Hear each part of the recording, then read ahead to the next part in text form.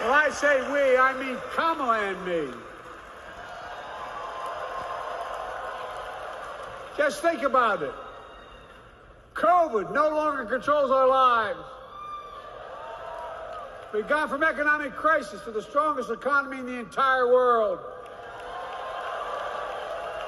Record 16 million new jobs. Record small business growth.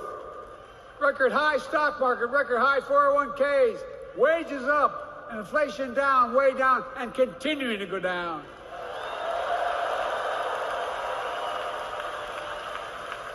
The smallest racial wealth gap in 20 years.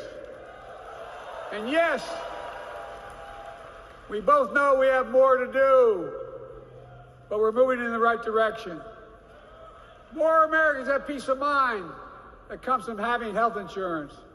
More Americans have health insurance today than ever before in American history.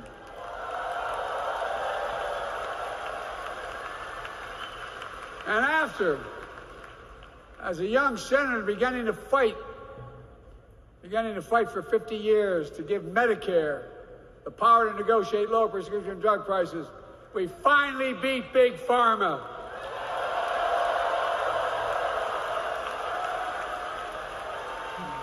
And guess who cast the tie-breaking vote? Vice President, soon-to-be President Kamala Harris.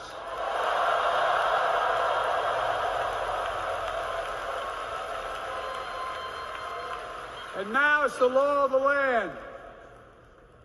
Instead of paying $400 a month for insulin, seniors with diabetes will pay $35 a month. The law we passed already includes, starting in January, every senior's total prescription cost can be capped at $2,000 no matter how expensive the drugs they have. And what we don't focus on, and our Republican friends don't seem to understand, our reforms don't just save seniors money, they save the American taxpayers money. You know what we just passed saves? It saved $160 billion over the next decade. That's not hyperbole. It's because Medicare no longer has to pay those exorbitant prices to the Big Pharma. But look, thank you, Kamala, too. Look, folks, how can we have the strongest economy in the world without the best infrastructure in the world? Donald Trump promised Infrastructure Week every week for 4 years, and he never built a damn thing.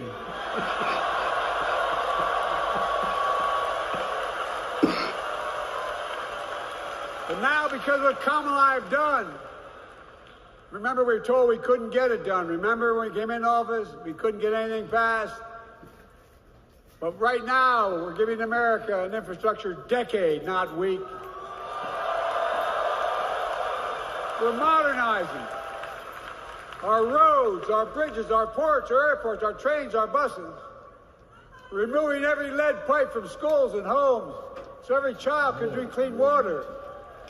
Providing affordable high-speed internet for every American, no matter where they live, not unlike what Roosevelt did with electricity. And so much more. We are uniting the country. We're growing our economy. We're improving our quality of life. And we're building a better America.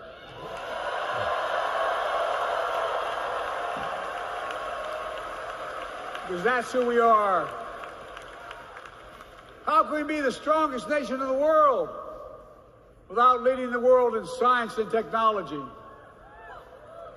After years of importing 90% of our semiconductor chips from abroad, which America invented those chips, our Chips and Science Act meant that private companies from around the world are now investing literally tens of billions of dollars to build new chip factories right here in America.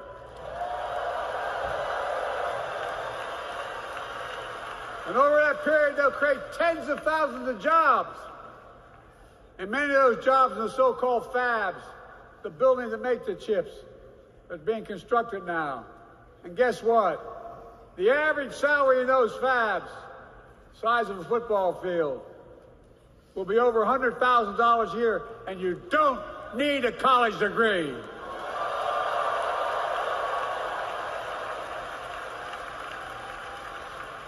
Because of you and so many electeds out there, American manufacturing is back. Where the hell to say we wouldn't lead the world in manufacturing? 800,000 new manufacturing jobs.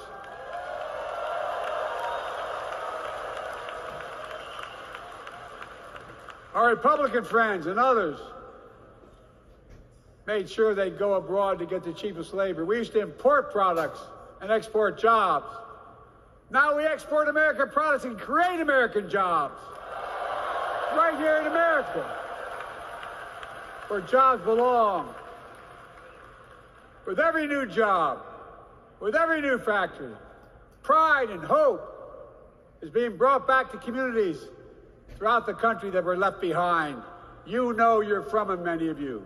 You know what it's like when that factory closed, where your mother, your father, your grandmother, grandfather worked.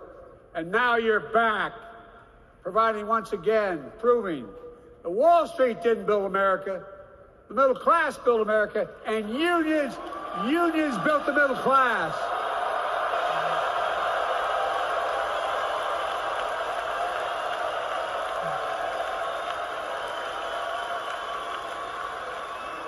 It's been my view since I came to the Senate. And that's why I'm proud to have been the first president to walk a picket line.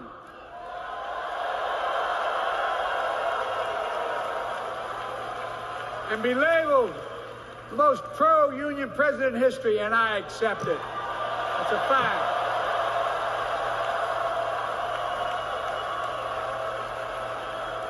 Because when unions do well, we all do well.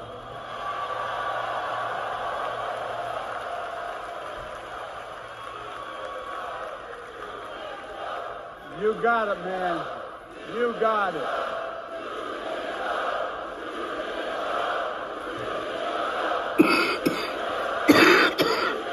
I agree.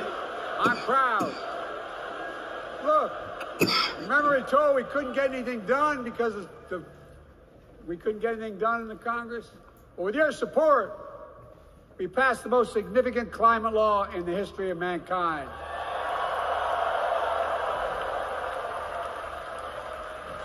Over $370 billion. Cutting carbon emissions in half by 2030.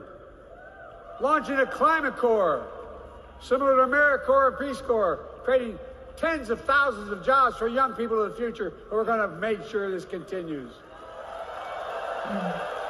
Creating hundreds of thousands of jobs in clean energy for American workers, including the IBEW installing 500,000 charging stations all across America. And in the process, reducing carbon emissions. And we're seeing it. We're seeing to it that the first beneficiaries of environmental initiatives are those fence-line communities that have been smothered by the legacy of pollution. Louisiana and Delaware, Route 9, all the factories, all those chemical factories are right next to the poorest neighborhoods. They're the ones we're going to bring back.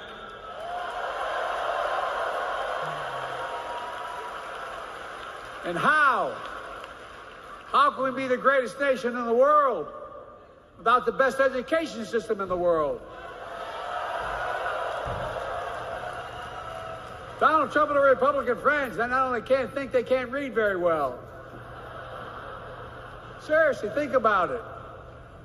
Look at their Project 2025. They want to do away with the Department of Education.